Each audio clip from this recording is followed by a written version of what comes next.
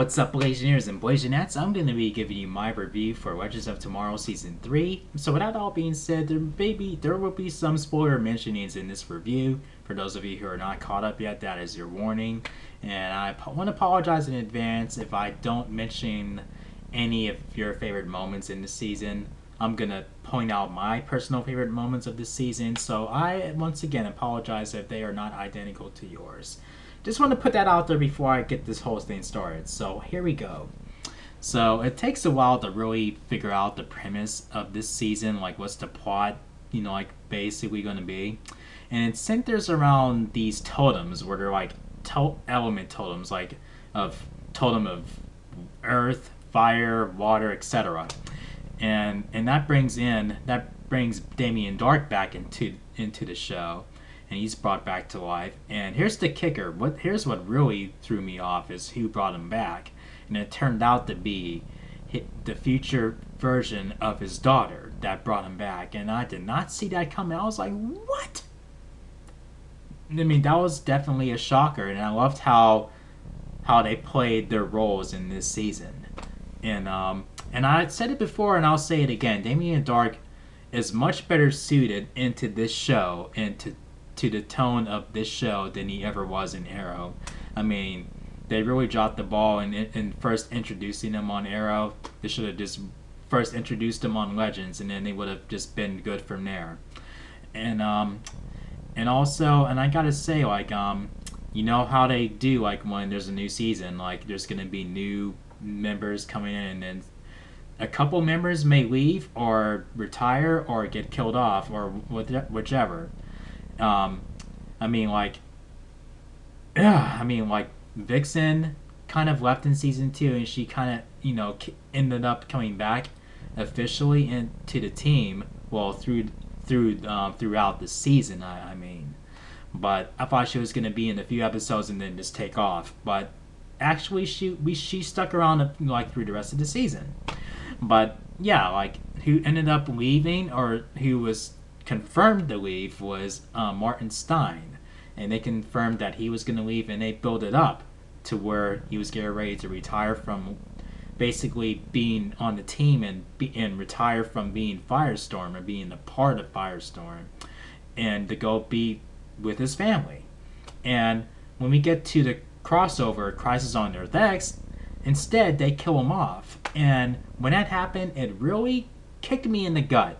I mean, it really hit every character that was involved in that crossover. You really felt it when you saw that, like you saw how hard it hit them too, and that and that knife kept turning when we got over to the mid-season finale of this show, where you really see how it affected like Jax, and then he ends up leaving the team, and then.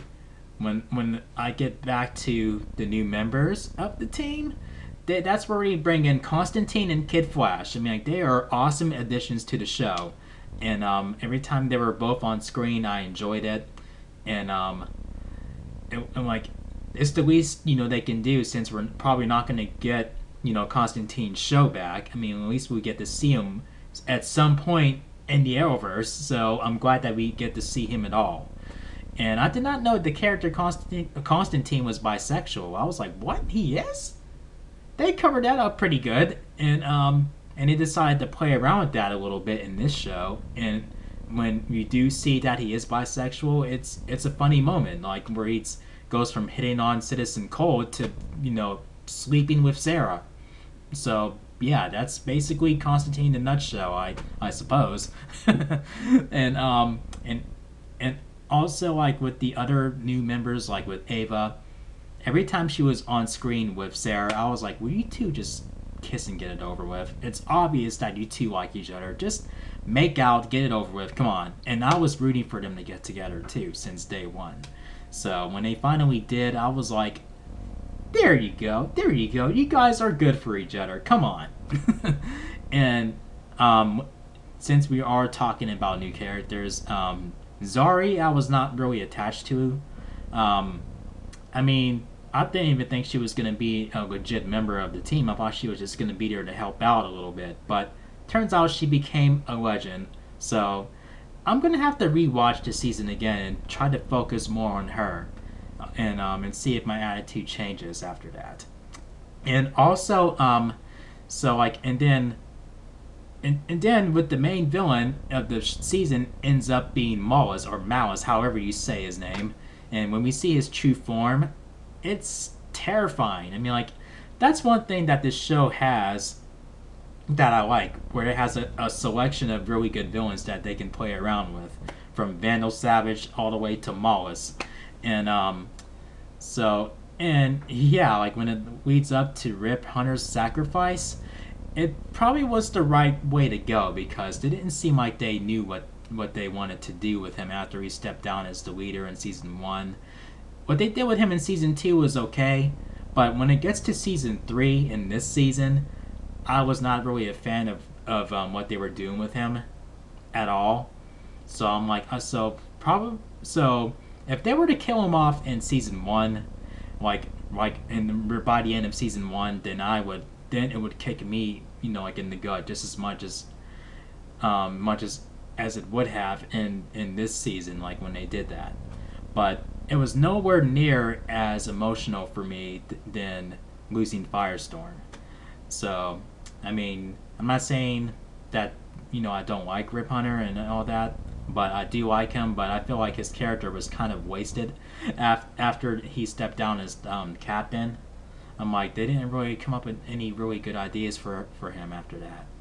And then, fast forward all the way to the final act, or to the final battle of the season, where they finally have all the legends have to face Malice, and they put all the totems together, and then it forms Bibbo, of all things, that fucking stuffed animal, whatever his name is. I'm like, what?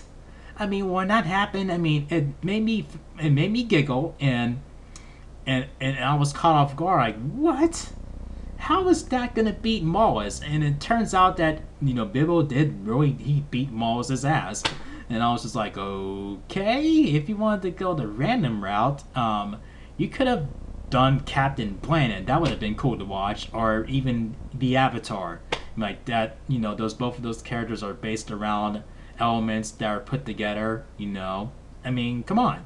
But anyway, in comparison to the other 2 seasons, I'd say this is the most entertaining, and has more, it has more flavor to the show now. Like when they have Kid Flash and Constantine thrown into the mix, and as all seasons seem to end with this show, when they solve a problem, it seems like they caused a much bigger one for them to face, like in the next season. So that's basically how it ended, and it's cool that Constantine will be there to help them with it. Like he'll be a series regular along with Kid Flash. So that's gonna be freaking awesome. And right now it's at the bottom of the list of my favorite shows in the Arrowverse, but it has the potential to move its way up and knocking another show of the Arrowverse down to its place, and then work its way up onto on my list of favorite shows as I'm ranking them. You know what I mean?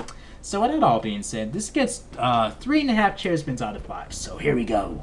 1, 2, 3.5 chair spins. So if you guys enjoyed my review for this season of Legends of Tomorrow, make sure you thumb up the video and click subscribe if you're new to the channel. And if there is a little bell there, that will help you notify when I upload a video. Excuse my grammar. Go ahead and click that bell, and then that way you'll know when I'm dropping the video. So, yeah, I will see you guys in the next video.